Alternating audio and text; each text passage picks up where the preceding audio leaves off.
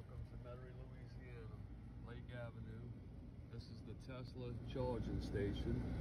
Let's see what we got here. 1, 2, 3, 4, 5, 6.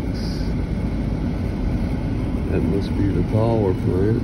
7, 8, 9, 10, 11, 12, 13 charging. 30-minute charging stations. Just wanted you guys to check that out. We're here at Vets, Lake Avenue by Heritage Plaza. And right beside the Winn-Dixie right here.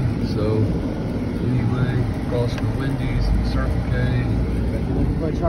You're looking for a charging station for your Tesla?